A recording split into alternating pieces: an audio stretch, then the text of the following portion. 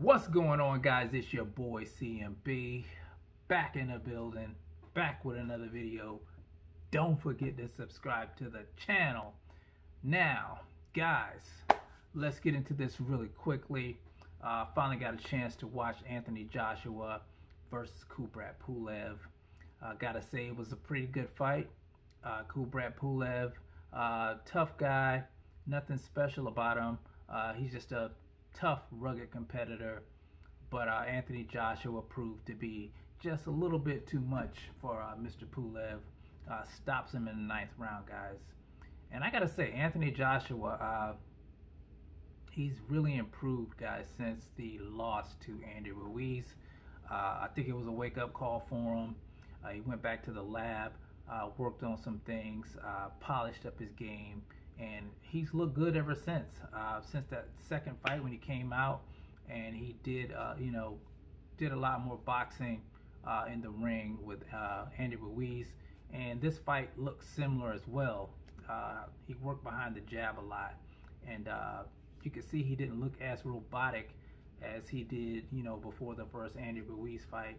I seen him moving his head a little bit, solid footwork going, and like I said, he was working behind the jab. Now the fight itself, third round was where everything really heated up.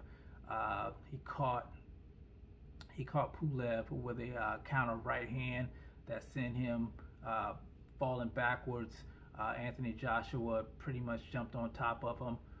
Kubrat was trying to laugh it off like a lot of fighters do when they're actually hurt, and Anthony Joshua stayed on top of him, and Kubrat turned his back towards Joshua into the ropes.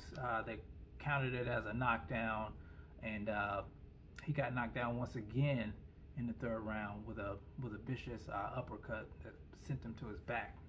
So that was the first time that Kubrat got knocked down in the fight. The second time, and when he got stopped, was in the 9th round, guys. When the first time he was knocked down with an uppercut as well. Joshua was working that uppercut in that whole fight, guys. He was just working it, but he got knocked down with an uppercut, and then when he got up, Joshua finished him off with a right hand. It was 90-night time for Kubrat Pulev. So like I said, he was a rugged competitor, but Anthony Joshua was just too much. I thought Anthony Joshua was on his game. He looked great in this fight tonight, guys. So the talk is now, of course, will he be fighting Tyson Fury for undisputed? Nobody's sure about that because of the situation going on with Fury and Wilder. The stuff that's in mediation about their third fight. Deontay Wilder wants the third fight. I'm not so sure if Tyson Fury does, but we're just going to have to wait and see if we're going to get Anthony Joshua versus Tyson Fury or Tyson Fury versus Deontay Wilder.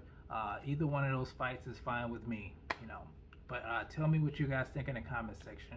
Were you impressed with Anthony Joshua? Do you think he looks a lot more polished? Would you want to see him fight Tyson Fury next? Or would you want to see Tyson Fury and Deontay Wilder go at it for a third time? Let me know in the comment section, guys. It's the CMB. I'll talk to you guys in the next one. And I'm out. Peace.